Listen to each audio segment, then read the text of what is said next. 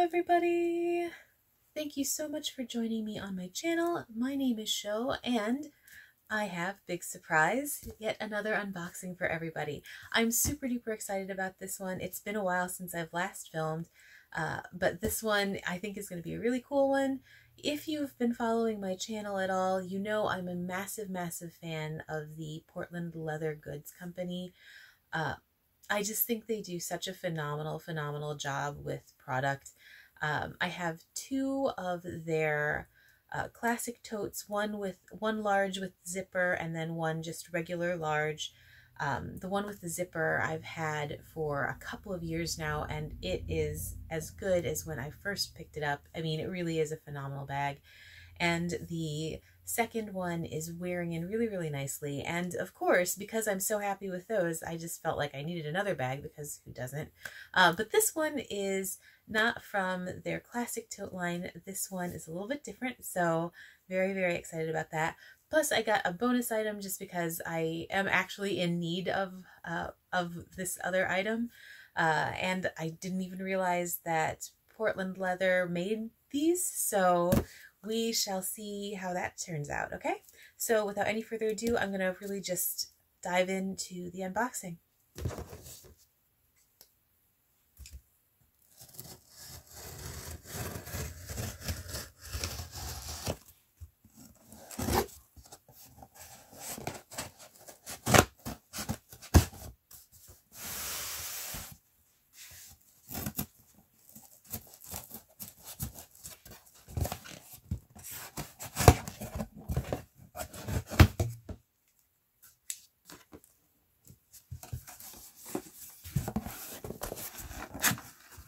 Oh, before I go any further, this is the first almost perfect purchase I'm making from Portland Leather.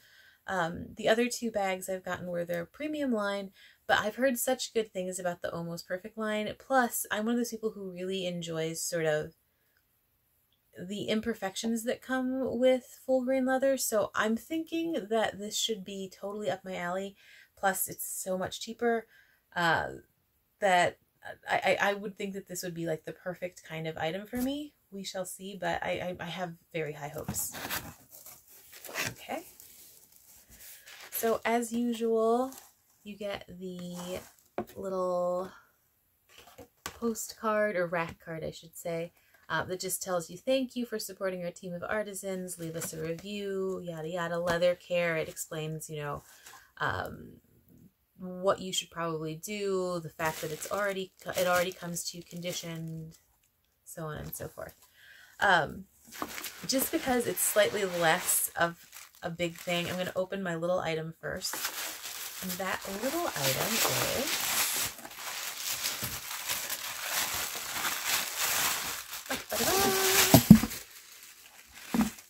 is a new belt. So I actually just purchased a really cute pair of jeans for the summer, but I wanted kind of like a brown reddish belt to go with it, and I only have like nude tone belts, like very camel-y colored belt. Like it's very blatantly obviously not the color that I was going for. So I saw that Portland Leather makes an actual burgundy leather belt, and I was like, this is absolutely perfect. So you can see, and I got it with the brass buckle. I don't know if it's going to come out perfectly well. I apologize about the lighting. I'm really losing light from outside, and I've just got my daylight light thingamajiggy on, so it's sort of hazy as far as the quality goes, so apologies for that. But the buckle seems really like sturdy. The leather, as always, is full grain, which you just really honestly can't do better than that. And it's a really beautiful shade of burgundy. Like, it's that perfect sort of reddish brown that is exactly what I was hoping for. So I am very happy. I'd recently tried to purchase a belt from H&M, but just couldn't manage to find the right size. I don't actually have an H&M anywhere near me. So I have to order everything online. I perfectly followed their instructions for sizing, and it's every single time I did it, the belt was too big. And it didn't seem to matter if I was going for premium line or the regular line. And even if I sized down, then the belt was still too big. It's just very strange. I've never had that kind of issue with them before, so it's just weird. And I just was like, I'm just getting something that I know comes from people who know how to size items. So yes, this is the Portland leather belt in burgundy. It's beautiful, and I think it will definitely fit just fine. Yeah, it's actually going to fit. So that's a bonus. And now for the main event. And again, this comes from the Almost Perfect line.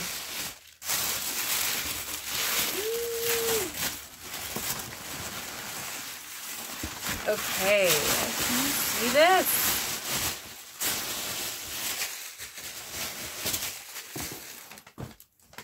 So, like I mentioned, I already have 2 classic totes, but I really wanted a crossbody from them. And I think I've mentioned this before. I never use the zipper. I'm not in an area that's like super insecure or full of like crime or anything. So like the zipper element of things is negligible. And I love the sort of floppy quality that the bags from Portland have when they don't have the zipper attachment. And this is absolutely perfect. I can already feel it being like its floppy self. And I wanted something in gray. One, because gray is like the color of the season. Or the color of the year, I guess would be better. And this just seemed really perfect. Okay, so things that I'm observing. One, oddly enough, smell is not as strong as with the classic totes. Like usually when you open the box, you're hit with like this immediate, oh my God, leather smell. And I did not get hit with that, but that's not really, that's not an issue at all. It's just oddly interesting. It does make me wonder if like these bags sort of sit in the studio for a little bit longer, and that's potentially why that's the difference. But regardless, I mean, I guess I can see why they would consider this almost perfect as opposed to premium. There are, you know, some very, very faint scuffs, which I'm going to go ahead and guess if I rub my hand oils against, they're just going to disappear, which is exactly what happened. Already gone.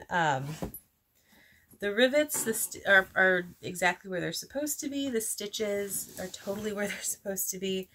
Yeah, I don't know. I mean, I guess, like I said, there were like a couple of really faint scuffs. And I guess there's a little bit of, it's not quite as perfectly even as my other bags as far as like the dye job. But I actually really like that. Like here, I don't know if that's picking up or not. It's like on a really good pair of jeans when you don't get like the 100% even blue tone, but you get sort of like the wrinkle coat colors. You get a little tiny bit of that here, but that's really it. I mean, the stitching is perfect. That had been my one concern, I think, whether or not the stitching would be as solid, because it does say in the almost perfect information that, you know, maybe there's like a crooked stitch or something like that, like just not a perfect looking stitch. But if any of the stitching on this is less than perfect, I would be shocked. Same thing goes with on the strap. So like I said, I picked up the crossbody, and it does have like a very, very generous strap drop. And it's really beautiful. So the leather type on this is the gray, like I was mentioning, is exactly the same style of leather that you would find on, say, like the green or the deep blue or deep ocean, or say the Merlot. It's that sort of soft, almost suede-y, nubucky feeling leather, not nubuck or suede. It just happens to be like the dye process that it goes through that makes it sort of this really almost fuzzy feeling leather, which is my favorite. I absolutely love, love, love that leather. And you can tell the difference, say like with the Burgundy. Like the Burgundy is really more of your traditional, smooth, perfect leather. And I think maybe if you got almost perfect bags in that kind of leather, that sort of glove tan style, like glossy, shiny bit, maybe imperfections would be more of an issue. But when you've got this really soft, fuzzy feeling, malleable leather like that's on this gray, I think you really don't have to worry. I mean, like I said, all of the scratches are going to happen anyway, because again, that's just the nature of this kind of leather. But also, most of the time, your hands are just going to rub it right out. I don't know. I think this is perfect. I am incredibly happy. Let me show you the inside as soon as I get this giant thing out of the way. Ta-da! Okay, so now that I've babbled on for ages, this is the Crossbody in gray. It is, I would say, a darker shade than what shows up on the computer. I mean, that there can obviously be variations. Maybe some gray crossbodies look much closer to that, but the gray on the computer is definitely a more blue toned, whereas this has more of a beigey warm undertone, which is perfectly fine for me. Again, neutral girl, I wear a ton of more beigey, cream, neutral, warm toned shades anyway, so this is totally fine. But just that's something to definitely be aware of. I've heard other people also mention that it's definitely more of a warm gray rather than a cool gray, which is somewhat different from what you'll see when you're just on the website again. But this is really, really nice. It's a bit darker, almost a little bit mossy. And let me just show you in comparison. So this is the green leather. Like this deep sort of huntery shade, and here's the gray. So you can see that while the gray is like a lighter shade, it's not that much lighter, and you can definitely see the sort of the similarities within the warmth of the tone. So there is that. Now with the crossbody, and I will, as always, put the dimensions across the bottom of the screen like I always do. You've got your shoulder strap drop, which fits very comfortably along the side. You've got your crossbody strap, and the strap is adjustable. It's got like the little, I never know what these are called. The little tabs, essentially little brass tabs that you just punch holes, similar to, say, Monsieur Gabriel bucket bags, that kind of adjustment. It does not have, it has two of the loops, but the secondary loop doesn't slide. So you do have a little bit of flap going on, which is not my favorite thing, but not a deal breaker at all. For me, probably I'll make the strap just a little bit looser just in order to do away with that. Or not, because this is pretty much the perfect length. I feel like if I make it much longer, my short frame is just going to be dragging this bag on the ground. I will also say that there are enough holes that this should work really, really well, whether or not you are shorter like I am. I'm about 5'3", or taller. You still have lots of leeway to adjust the strap, so no worries on that front either. Now, as far as the body of the bag, you've got a front pocket, which is pretty deep. It's really pretty much, it's very close to the same size as the front pocket on my classic totes, maybe a little bit narrower, but that's just, again, the nature of this particular bag. And then inside, it's just open for the most part. see a black hole. Yep. It has the connections on the side that hold the removable crossbody. So if you don't want to have the crossbody at all, you can absolutely remove it. See. And then you have the one little detachable pocket, and of course it also comes with the Portland Leather Goods card. But there's the pocket that's attached to the back of the bag. It's a good size. I would say it would be perfect for, say, like if you wanted to slide, I guess if you wanted to slide your phone in there, you 100% could, or any other little doodads. I'll probably put like my work lanyard, stuff like that. And then you just have like a really good basic large cavern in there. One of the main things that I always look for in work bags, and that's exactly what this is going to be, another work bag because I need another one, is that they're large enough for either a MacBook or my iPad Pro. And this one is the perfect size for that. If you'll hold on just 1 second, I'm going to go grab my iPad and I will be able to show you. So like I was mentioning, with these bags, the main thing is that I want to be able to fit everything I absolutely have to have for work comfortably.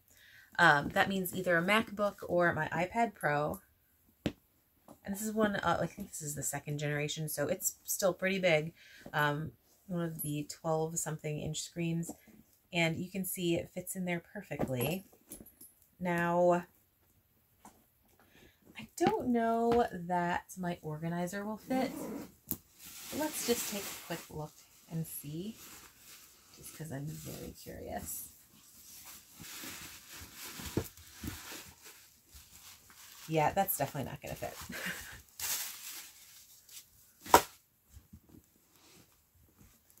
But let's just give it a try. My spatial recognition is pretty poor. Yep. But it wasn't so poor that I couldn't tell that this is definitely too large for this bag. I was not expecting it to fit, so I'm not particularly crushed. But that would have been a lovely little convenience factor if it had.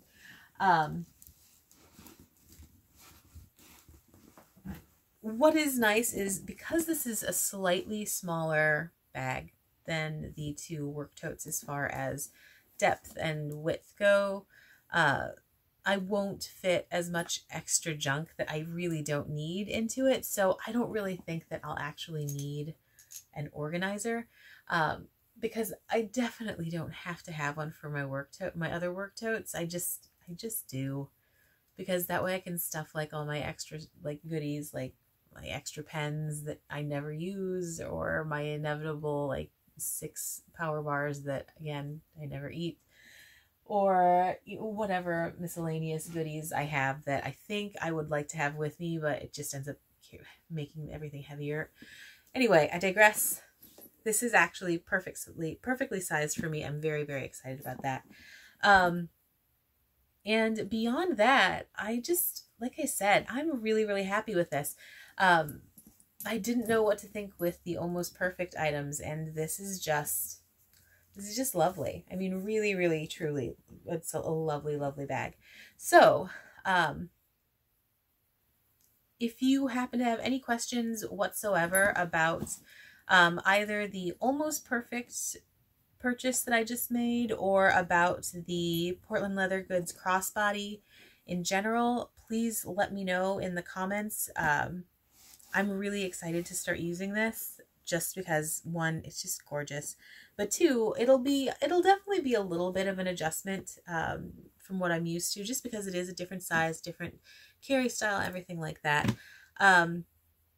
If you are curious about the belt, let me know about that too. I hadn't seen any reviews whatsoever about Portland Leather Goods belts, but it seems really, really nice. I mean, the full green leather is so luxe and thick, and it just seems so sturdy.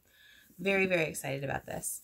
And it is a beautiful shade. It's like very true burgundy.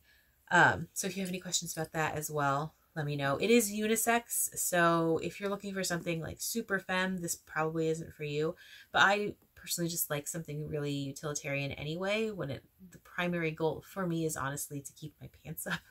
I'm not usually looking to add anything special to the look. But yeah, anyway, this is really, really cool. So I'm very happy about that.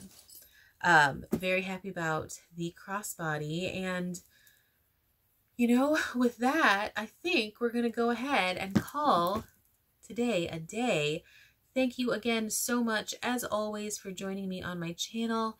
If you have found the information that I've put out there useful or entertaining in any way, please do consider liking and subscribing. Also, make sure if you have any thoughts or comments, please, write them below. I love interacting with fellow bag fans. Oh, I did have a question. So I have some other packages of leather goods that just came in, and I have a couple more that are on their way. Are you guys interested in things like that are just leather goods, say like the Portland leather belt, or things like Everlane shoes? I've only just really started diving into their shoes. I've been a long time fan of like their sweaters and everything like that, but I'd never tried out any of their shoes. Well, there was a huge sale on the, I think, tapered day gloves, and I fell in love with a nude pair that I purchased, so I just picked up a couple others that were also still on sale in that style, and I'd be happy to share those if you're interested. But if you're primarily just here for bags, I completely understand that. Anyway, thank you again so much for joining me, and I hope you all have a wonderful, wonderful day. I will see you next time. Bye-bye.